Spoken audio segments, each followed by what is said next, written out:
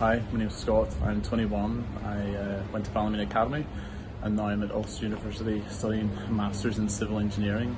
So STEM subjects I would really encourage. I got involved throughout school in different sort of schemes that we had, extracurricular, just to sort of further our opportunities in studying inside of school and outside of school.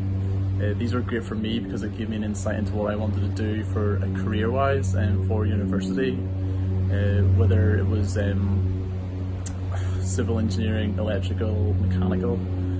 So I decided that from the insight we had into many different opportunities, I didn't want to do mechanical or electrical and decided to do civil.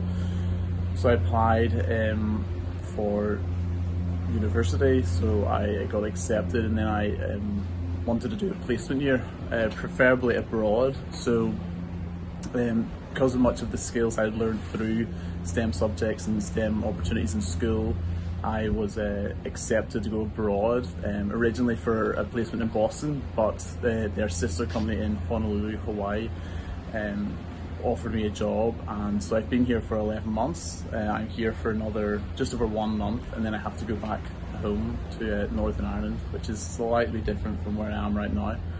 But yeah, I couldn't encourage the whole STEM extracurricular activities and just STEM subjects in general, because they give you such a wide